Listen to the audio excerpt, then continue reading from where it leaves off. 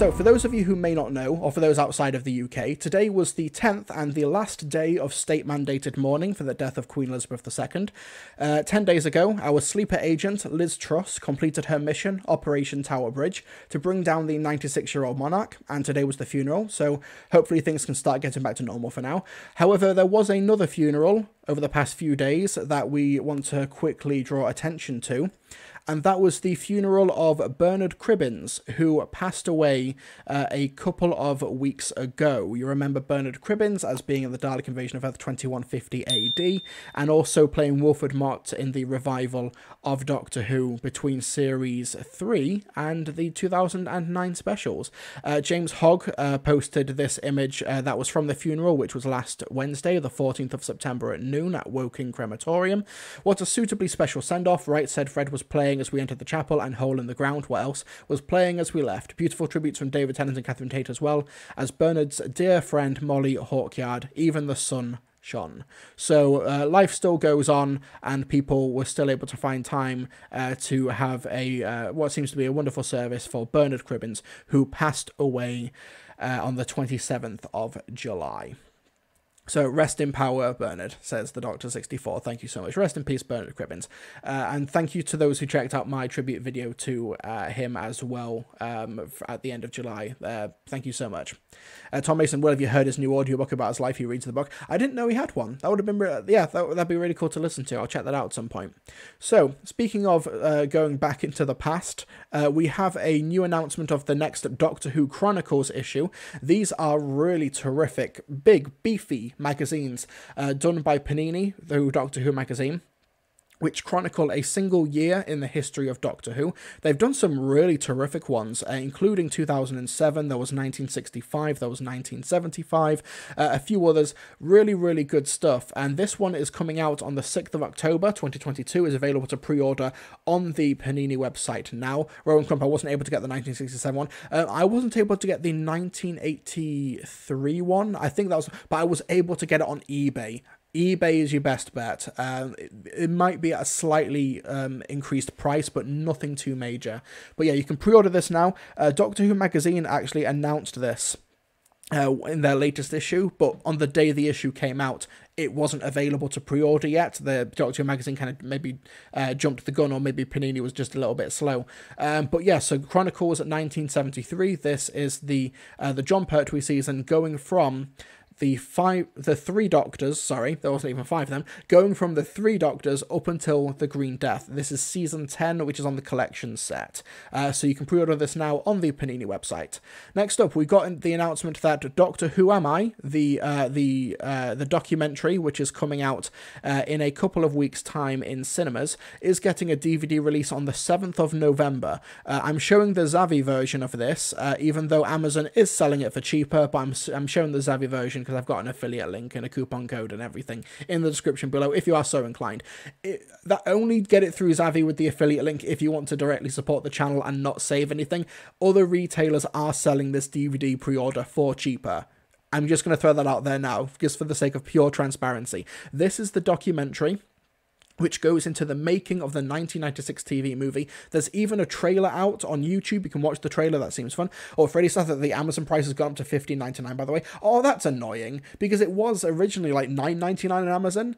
And if you pre-ordered it then, it would have stayed at $9.99. But if it's gone up to $15.99, yeah, get on Zavi. Use my affiliate link. Do it. Do it, you gits. Nah, I love you, really. Infamous Doctor Who screenwriter Matthew Jacobs is reluctantly dragged back into the American universe to face the fandom that rejected his work 25 years ago. The trailer looks really, really cool. It got an official selection at the Toronto International Film Festival and Melbourne International Film Festival, getting really good reviews. This gets a theatrical release in middle of October. However, it's coming out on DVD and only on DVD. There's no Blu-ray, no Steelbook. Grr, my prediction's gone.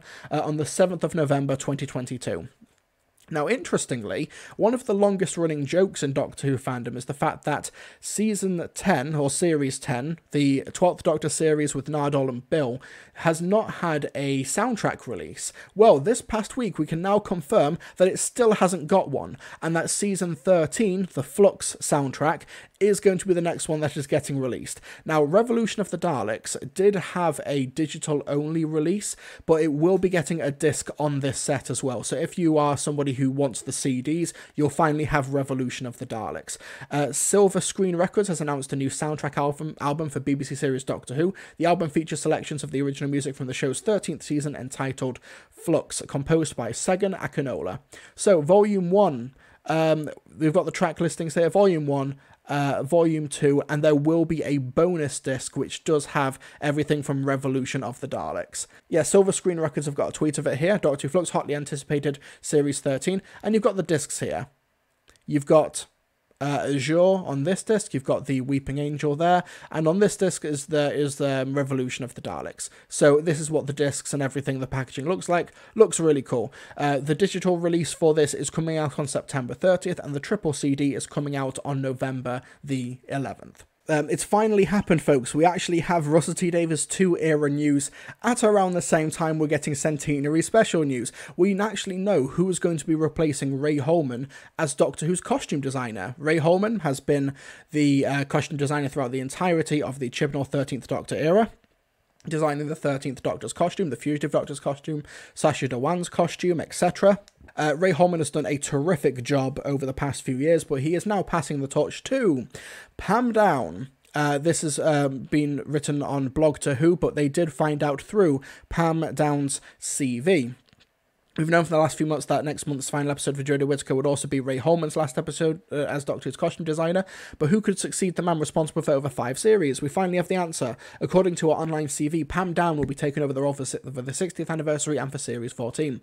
Down is a respected costume designer of almost 30 years' experience. One of her early projects, in fact, was Neil Gaiman's fantasy series Neverwhere in 1996, set in the eerie parallel wonderland of London Below. It saw Down devise looks for Patterson Joseph's Doctorish Marquis de Cabarets, as well as Peter Capaldi's Angel Islington. So yeah, there's Patterson Joseph there. If you remember him, he is from Bad Wolf and the Parting of the Ways. You know, is anyone listening? Where's my money? That guy, that dude. Also, she's done Bone Kickers, The Enfield Haunting, The Trial of Christine Keeler, The Spanish Princess, etc, etc. We've already seen her designs on location. We've seen what she's going to be doing for who we presume is the toy maker, or whoever Neil Patrick Harris is playing, and we've also seen the costumes for the upcoming 14th, 10th Doctor, whatever is going on there. So yeah, Ray Holman is going to be bowing out after the Centenary special, and is going to be replaced by Pam Down. Looking forward to seeing all the work that she does there. And finally, some Big Finish news, because Big Finish have been taking part in the state-mandated mourning. They've not actually been dropping any news on their social media or releasing any newsletters, but they have been updating the website. And we don't even have the 11th Doctor Chronicles upcoming set Geronimo out yet, but they are still dropping information for the second installment, All of Time and Space. We've got a cover there, and we've also got the companion on the cover there as well, who's meant to be like an augmented bionic human, played by Safia Ingar. So for Geronimo, we've got details of the 3 stories: The Inheritance by Alfie Shaw, The House of Masks by Georgie Cook, and The End by Rashana Patel. And we have titles for these the upcoming sequel box set coming out in February 2023, All of Time and Space by Ellery Quest, The Yearn by Angus Dolcan, and Curiosity Shop by James Goss. These are box sets with Jacob Dudman voicing the 11th Doctor, who does an incredible impression, and Jacob Dudman is going to be playing the 11th incarnation of the Doctor during that gap between the Snowmen and the Bells of St. John, where he's looking for the woman twice dead, looking for the impossible girl, Clara. So we don't really know much more beyond those. We do have a trailer as well for Geronimo though, and that drops in October. That drops next month. So yeah, that's all of the other tangential Doctor Who news that broke over the past week or so, or at least those are the big ones. So yeah, there's a lot to look forward to in the coming months. And hopefully, once the centenary is out of the way, there'll be more information incoming for the Russ T Davies 2 era.